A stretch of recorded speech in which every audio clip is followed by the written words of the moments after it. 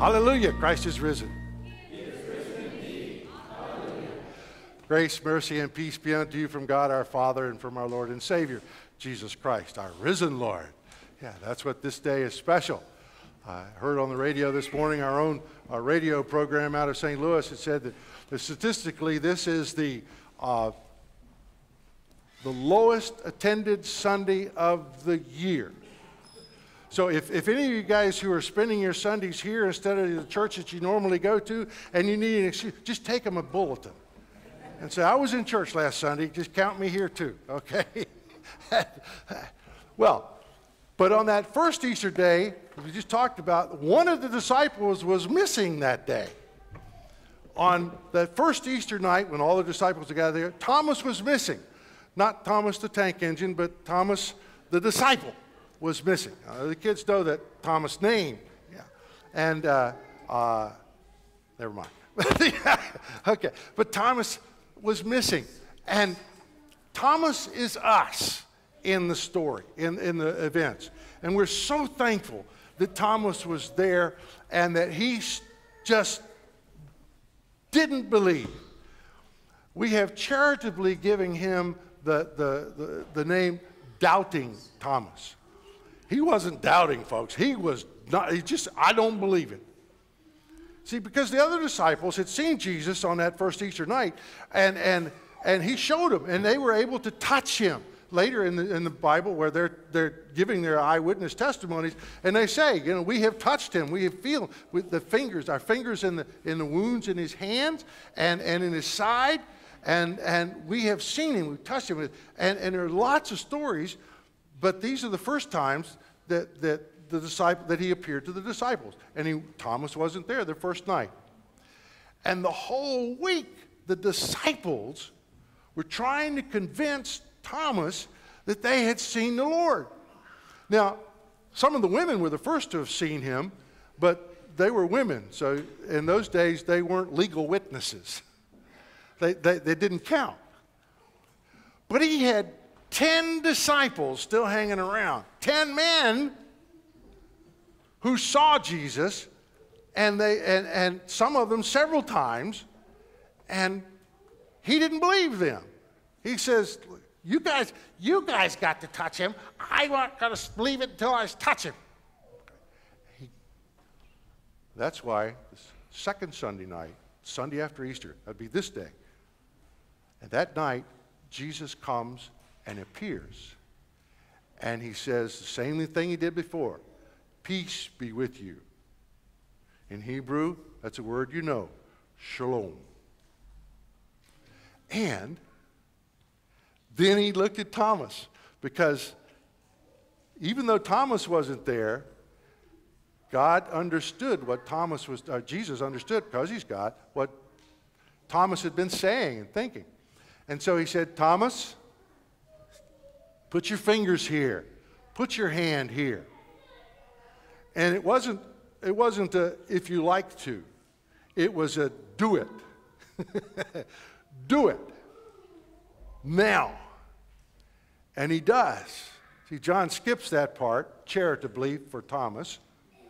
But then he gives Thomas his reply. My Lord and my God. Finally, Thomas believes that Jesus, his teacher, his Lord, his Savior, his God, has risen from the dead.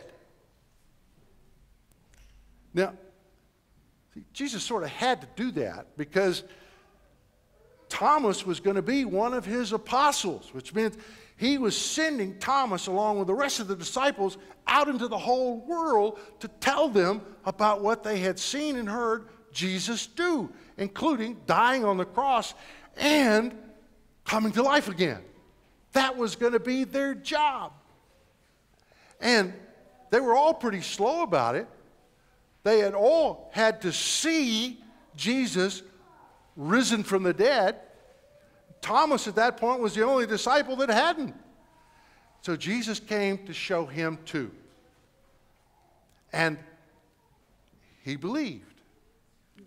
Last week we talked about how John was the first of the disciples to look in. And Actually, he was second. But he looked in, and Peter was the first. And then John. But John believed when he saw. But John had to see something. John had to see something as he saw the grave cloths inside the tomb, and there's nothing in it. And the face cloth was all folded up, neat and nice, and put over in the corner. See, he had seen that. He began to believe, but he kind of kept it to himself. And they had to have confidence in it. They had to be able to teach people that thing with a confidence that says, we saw this, we witnessed this, we have touched him, we have eaten with him, and he is alive. Because that was going to be their job. And they did it. And now, after that first week, Thomas could be a part of that, a witness to his resurrection. Now, our problem is that we're more like Thomas and like the other disciples than some of them that really bought it right off, like the women. They believed that he was alive, particularly Mary Magdalene. And she went back to tell the disciples. They didn't believe her because she was a woman. See, that gender prejudice has been around a long time, and that was legal then. Women were not legal witnesses. Okay. But they had to go out into the world and preach.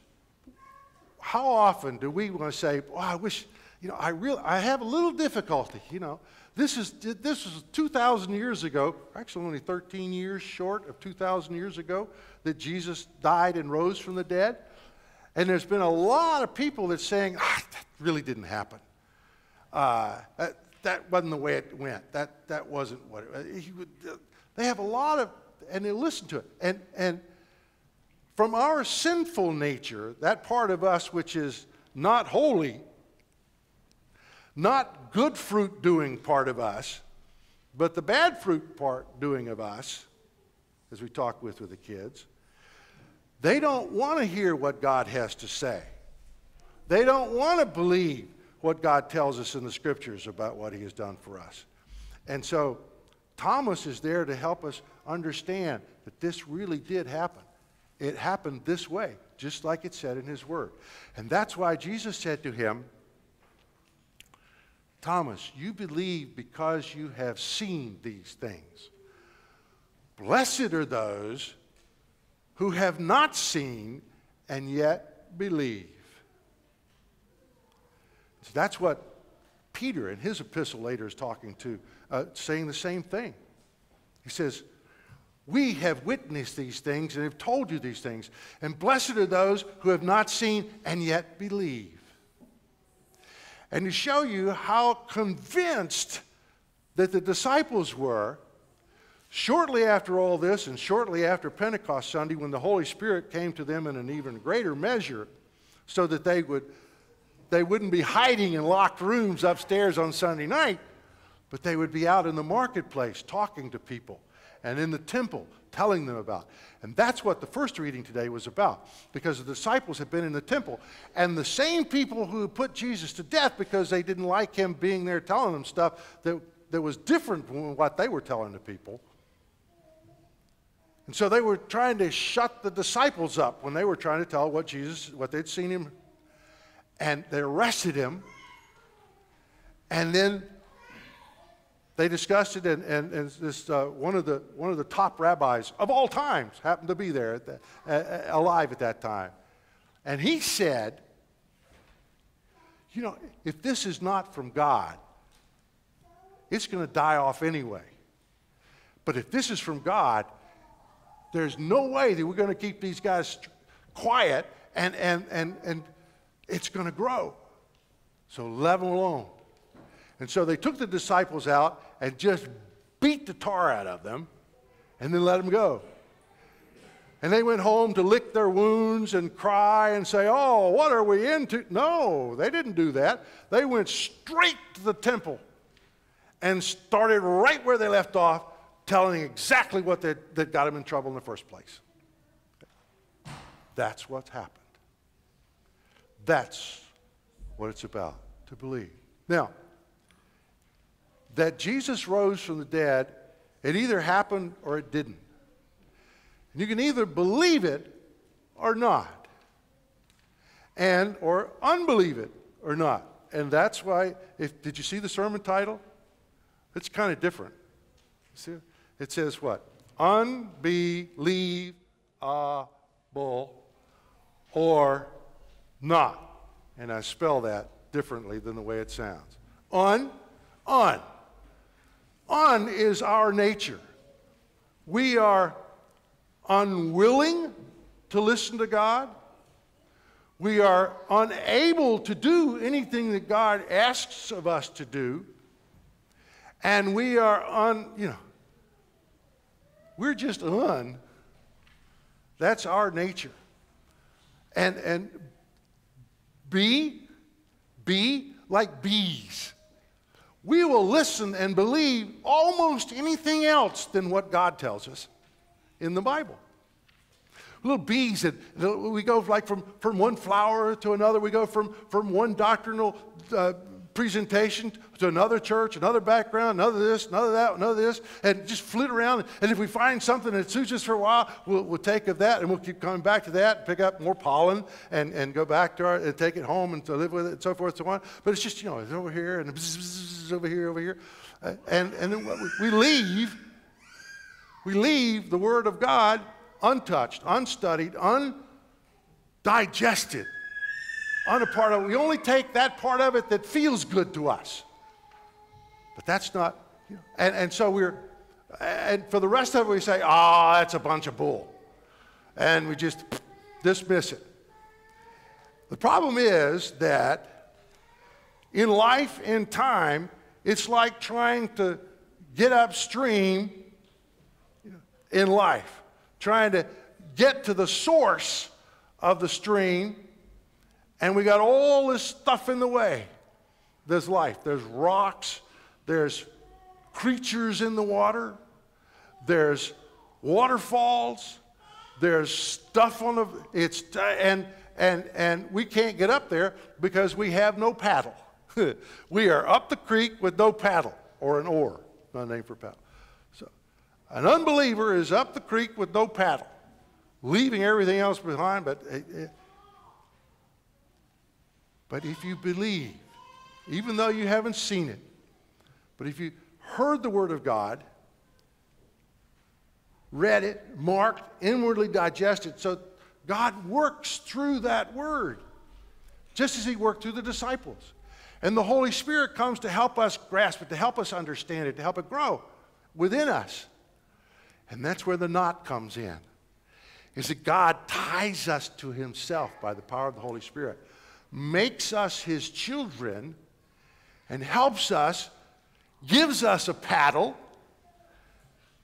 to paddle through life, and we're not paddling. He's the paddle, and He paddles for us. The Holy Spirit enables us to do what God wants us to do. One of the phrases we've been using now is that God gave the 10 Commandments, and nobody did anything about them. We can't. But God gave His Son, and whoever believes finds that everything we need to do about our salvation has already been done. We can't paddle up to God with our good works and our good deeds. It means nothing to God. Only as He gives us the faith to believe, He does those things and helps us grow and gives us the Holy Spirit to believe, to grasp hold by God's strength, not our own, but by God's strength, to hold on to the promises of God, that He forgives us our sins and gives us life and salvation, and gives us the Holy Spirit to paddle us up through the stream of life. And whenever in that stream, we're at the end of the stream, which we're talking about time. In time, whenever it happens, whether you paddle by God's grace and power till Christ comes, but whenever, Jesus then takes us from the river of time, and places us directly with Him in heaven. those who believe, even though we have not seen. But oh, by the way, as you believe, your eyes will be opened to begin to see how God is working within your life to put you at a particular place, particular time, particular way, not only to hear his word, but then to do the kinds of things that God wants you to do, to share the gospel with other people. And then you'll begin to see, like, sometimes he'll let you even see it, that you have been God's instrument in bringing other people to know about Jesus. That's part of why we have a preschool. We don't know where your families are from. There are many different backgrounds. Most of them are church members someplace, if not a few of them even here at Messiah.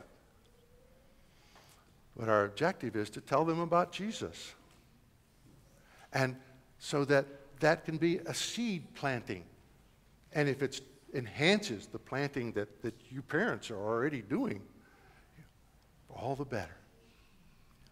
To help it grow within these children and within their families.